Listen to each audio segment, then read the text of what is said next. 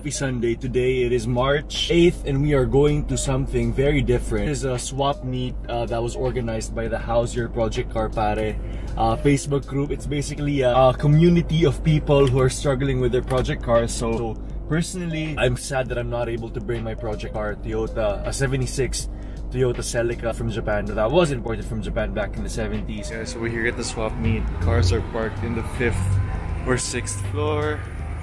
Really sad that I wasn't able to bring my project car.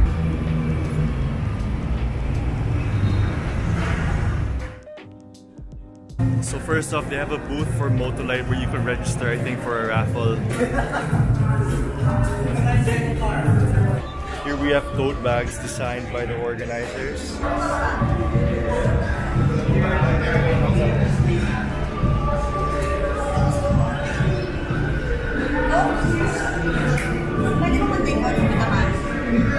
Hello. What's up, bro? How was Japan, man?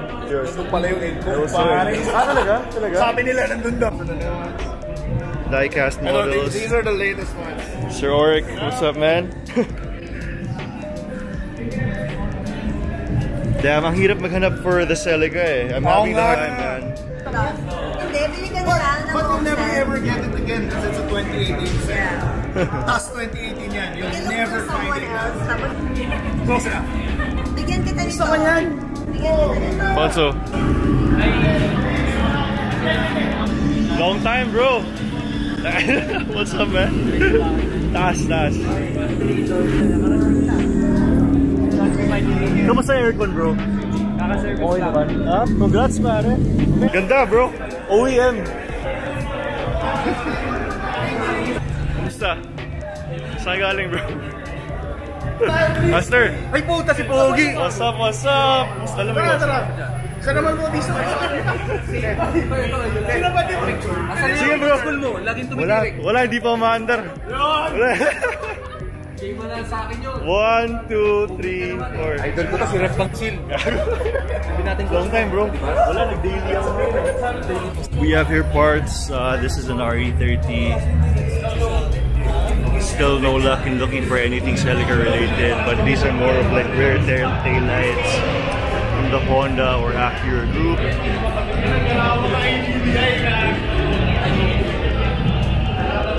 Oo nga bro. So Franklin, hey, kumusta? Good.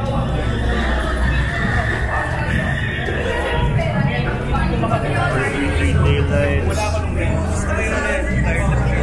Takot ako malagi. Yung ano? Yung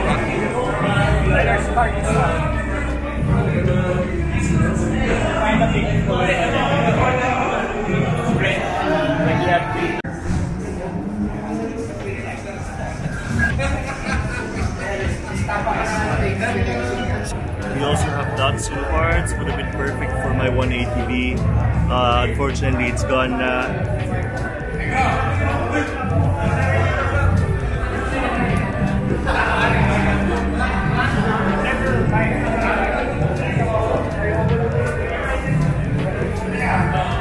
Some general parts, gauges. We also have our radiators here. I love how they brought their classic cars with them. I wish I could have brought mine. We have die-cast models as well.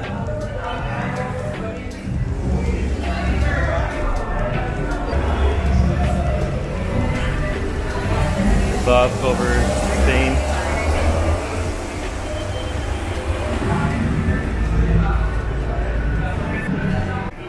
We have original wheels,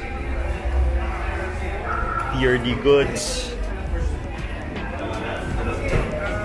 emission wires, emblems. Hello, man. Hi.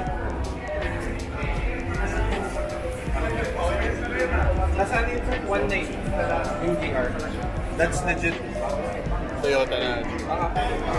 Steering wheel, lips, skirts, stickers, gauges.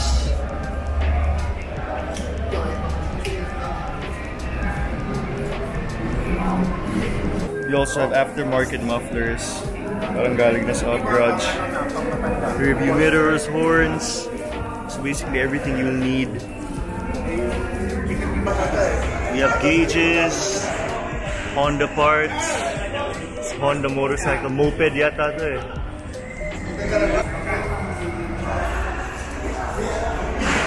AC Delco oils and filters.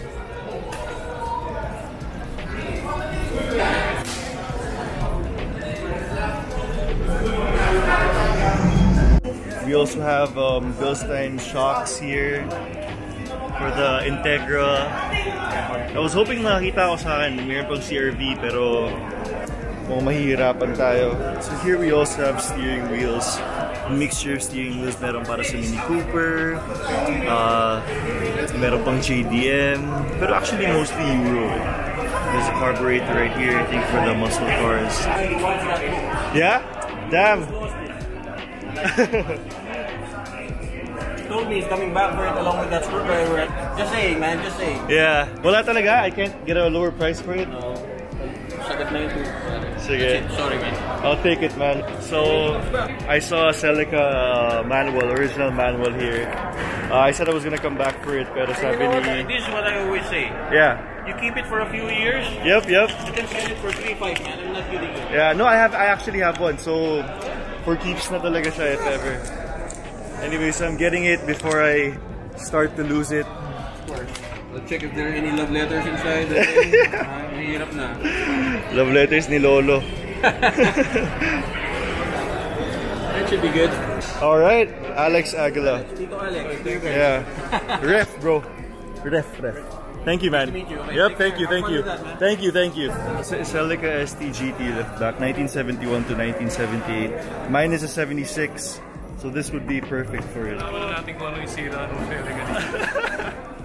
What's up, bro? Kumusta Berto Adventures? I miss your drive therapy, bro. Sayang yun.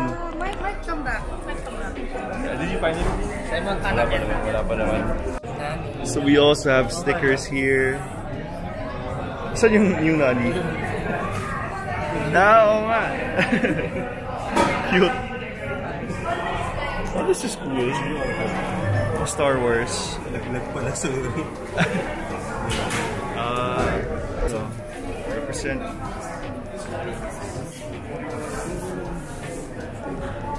It's cool. Balik tayo dito.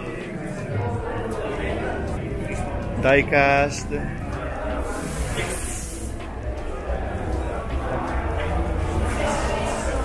Wheels, brakes. RX-7, no? Ay, oo. Okay, so may Celica parts na tayo dito. These are Celica tail lights for the coupe.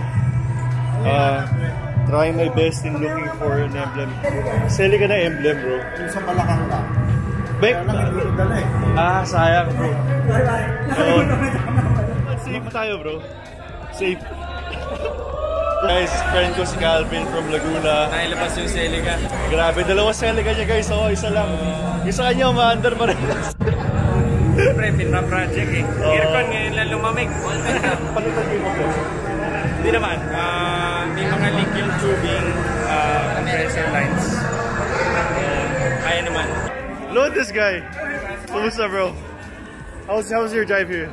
Guys, nandito yung Vios media champion. So, grabe, Vios talaga. This guy. Guys, yung friend ko si Enrique with his AW11. He's finally here. Tagal niya, bro. Para safe kasi.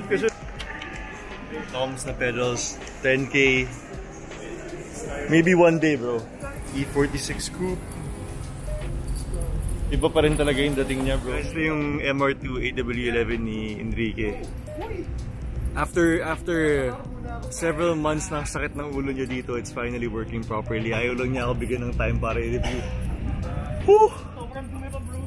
At least umaandar, bro. So maganda yung temp. Colt. Dodge Colt. Ito yung kotse ni Calvin. It's really beautiful. Stock na stock lang. Kotse ni Enrique. Nakita may vent, bro. Anong vent? Oo, ano? Bro. Side vent. Sila nag-install? Ano ba yung luma nito, bro? Yung normal lang, diba? Ito, bro. Pakita ko. Naka-slit lang siya. Yeah.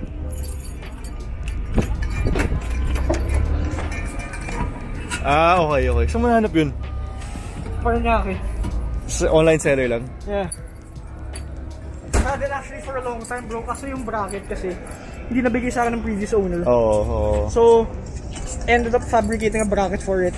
So it's sa GMW na bro. GMW. Guys, ito yung Celica ng friend ko si Calvin. It is a ST185 na original left-hand drive that was imported to Guam from Japan for the US market, tas na-import dito sa Pilipinas.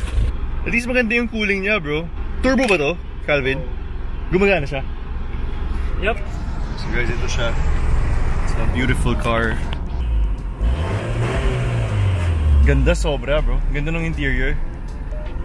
Guys, one of our friends, si Ian, finally came through. Dala niya yung pickup niya. Welcome bro! Tagal mo ah. Ay, malamig talaga. Nissan.